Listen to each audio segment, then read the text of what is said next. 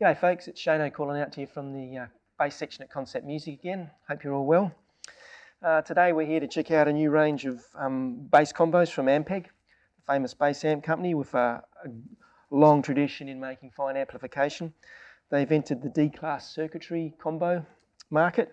It's pretty obvious what market they're tapping into and who they're sort of competing against. But yes, really good range of amplifiers. They've got 5 models ranging from 30 to 500 watts.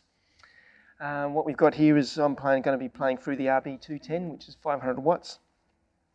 We've got pretty old school looking vibe actually. It's a modern sound but an old school looking vibe. So we've got the old Tolex and a grill cloth, an old vintage grill cloth, kind of harkens back almost to the Portaflexes.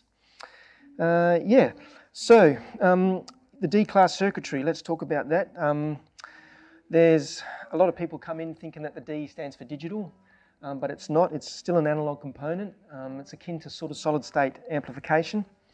The difference between this and something like AB valve amps is that they use MOSFET transistors that act as switches rather than using sort of linear gain devices.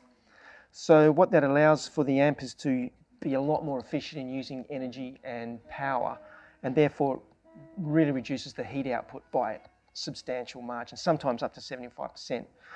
So what that means is you don't have to have massive heavy heat sinks in the amps, and big power amps are gone. So for instance, the 210, the old BA 210 I think used to weigh in at something like nearly 22 kilos, maybe plus. Whereas this one, and that was 450 watts, where this 210 is 500 watts, so it's 50 watts more powerful. And I think that weighs in at about, just trying to think, I think it's something like 17 kilograms, 17.5 kilograms. So significant weight differences. But there's been, people sort of tend to think of it, is it a reduction in sound quality? By no means is that the case. So D-class circuitry it's been around for a while. It's kind of newish to bass amps, but it doesn't mean any reduction in sound quality. So today I thought we'd just go through sort of 4 or 5 sounds for different settings. I'm going to go through different settings for different styles. So we're just going to go through the top panel of the amplifier here. We've got a classic 3-band EQ here, bass, mid-range and treble. We've got a phones input and an auxiliary input. We've got the ultra-high, the classic Ampeg ultra-high, ultra-low switches. Speak for themselves, but pushing that in is going to give you a little brighter, a bit more top end. Pushing that in is going to just give you a little bit more bottom. We've got a master volume. We've got the new Super Grit technology channel, which I can either push in manually, or it's got a foot switch on the back. That's got its own separate level to how much you can set it, and it's got how much overdrive you want to put in and out. As I said on the YouTube video, you can also just use this as a clean boost channel as well. You could take the grid out and just set whatever level you wanted as a clean boost separately from what you've got going on here. On the RB210, which we've been using here, we have got the foot switch for the overdrive. Here we've got the foot switch for the overdrive here, external speaker out. We've got a ground lift, we've got effects loop, and the DI out. We've got direct out, and it looks like we've got a horn switch here for a horn off and on too. So we've got a little horn as well in this one with the 210 speakers. And I should just say we've got 0 dB and minus 15 dB inputs at the top here as well for active passive basses. So we're going to go through some of the sounds, guys. I'm going to start off with a fat fingerstyle sound, fingerstyle funk sound, both pickups on this Yamaha BB434. What I'm going to do is I'm going to keep the ultra high off. I'm putting the ultra low in. I've got the bass flat. I've got the mid-range backed off to what looks like about -5. They don't have numbers there. And I've got the trebs into the positives. It looks like about, it'd be about 2 o'clock on a clock. And this is, hopefully we'll get a nice fat fingerstyle sound. So we're going to use some drums today because I want you guys to hear each setting what the bass would sound like in between a kick and a snare.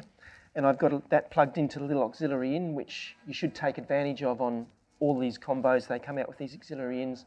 There's so many good little apps out there on phones for drums and keeping your groove on and getting your timing right. So not only are we using the auxiliary in, but we're going to use some drum sounds just to hear how these sounds are sitting in the mix. Okay, so we'll get on. We'll do this fingerstyle funk sound.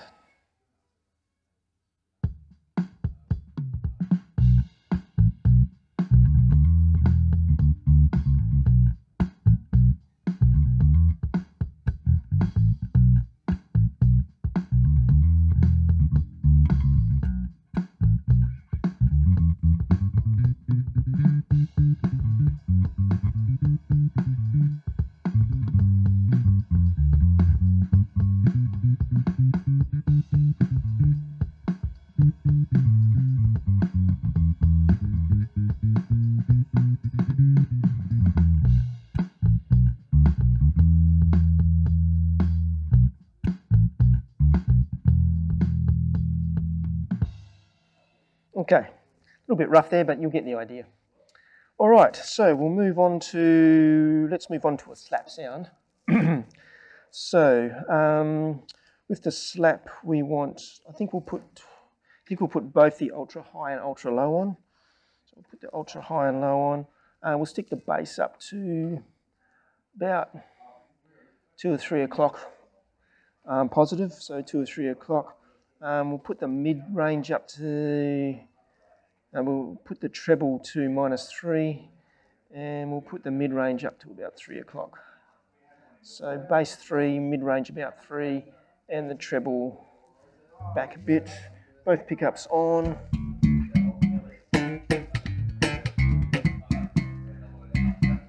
So there's our slap sound.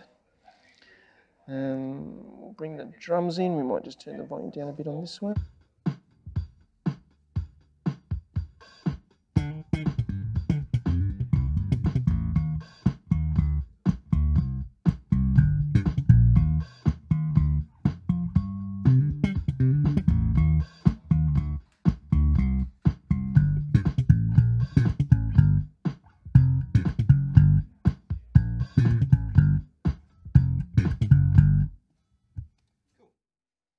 So yeah, nice. That was quite a nice rounded sound. Again, just suggestions, but that'll get you in that kind of good slap territory.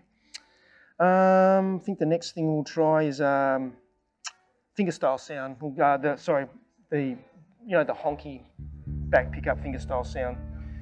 So we're just going to back the front pickup off a bit on the P, get the P pickup off a bit. I don't like the volume or the tone all the way up on this. Right, now we've got to adjust this. I reckon this one, let's put the bass flat. Let's put the mid-range, we'll leave the mid-range about there, I think, and we'll put the treble flat, we'll leave the mid-range there. We'll take the ultra high off.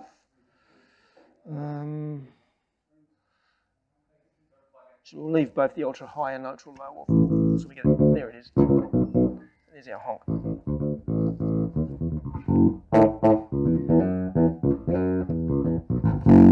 Yeah, there's our honk. So we'll do a little, I think there might even be a bit of piano in this one, but you'll get the idea.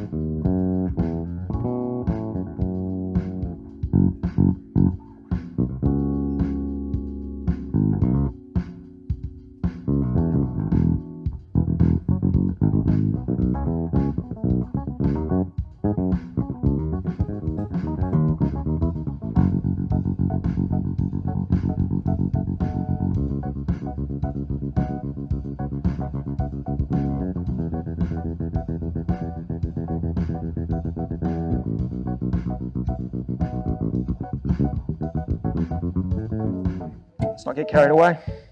That'll do. So some fingerstyle honk there.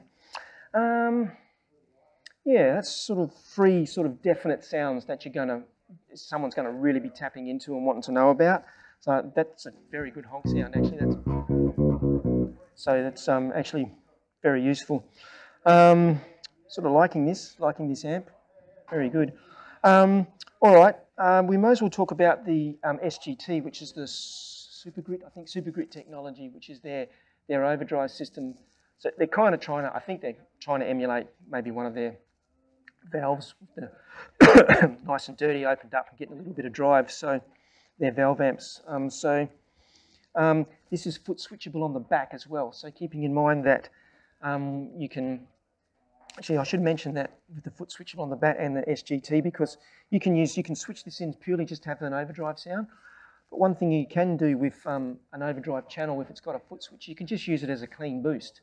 For instance, if I put the SGT on, which I would be on stage, I'd be doing with my feet. I could, let's put everything flat in the EQ.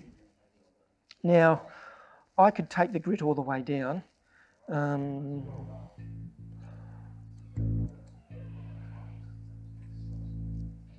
Put the level all the way up, take the grit all the way down.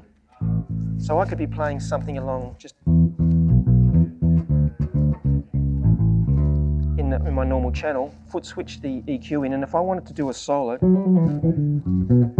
it's boosting, so I've got a clean boost there for chords. So don't forget that you can just use the overdrive channel just as a clean boost, which with the foot switch makes it very useful. I don't have any drums for the overdrive one. I don't use a lot of overdrive. So what I'll do is I might use a Saltations bass line here from my band. Overdrive.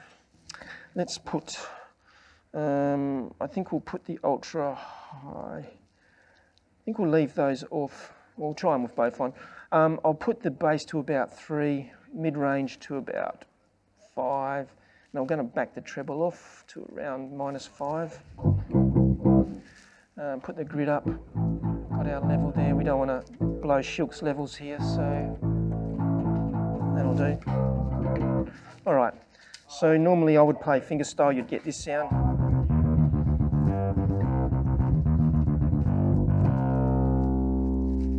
Turn that up. Put both pickups on. That's what it would sound like fingerstyle, and with a pick, which I'm very bad at, so forgive me for my pick playing, but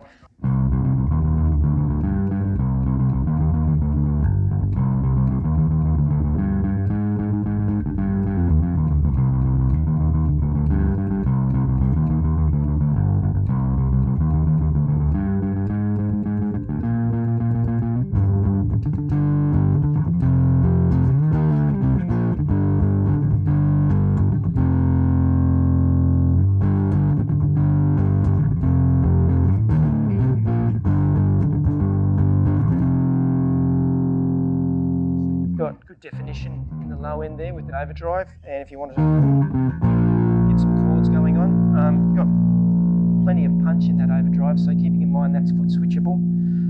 Again, you can use it as a clean boost. So there's sort of like 4 or 5 different settings that straight away you can tap into this amp. I think everything I've heard so far out of it, actually, I'm really impressed with. Yeah. Straight up, I think that's actually a very useful little combo. Cool, guys. So in closing, look, in the ideal world, I would be playing through that magnificent Ampeg V4B head at the back there, 100-watt tube amp through 2 SVT cabs. Sounds amazing. I mean, to me, that's where the ultimate bass sound lies. But it's also on special, that whole setup for $5,000, and it's quite heavy. So I'm not going to sit here and say that the new combos are going to exactly emulate the sound that you're going to get out of the all tube head, but they come damn close. And you know, where I play in Perth, a lot of the stages, the bass section I've got is about the size of a magic carpet. I've got to put my stuff. I don't want to be carrying really heavy gear. I want kind of light in and out. A lot of my gigs is several bands, so you've got to get off stage quick, get on stage set up, so you don't have time to be taking big rigs on and miking them up. So the sound that you get out of these lighter D-class combos is exceptional. It's knocking on the door of being pretty close to the sound. I'm not going to sit here and say it is, but it's damn good sound. So we've got the range here. We've got the range from the 30 watts to the 500 watts. I'd suggest coming in and having a play. Bring your own bass in. It's always a good idea to bring your own gear in too that you want to hear.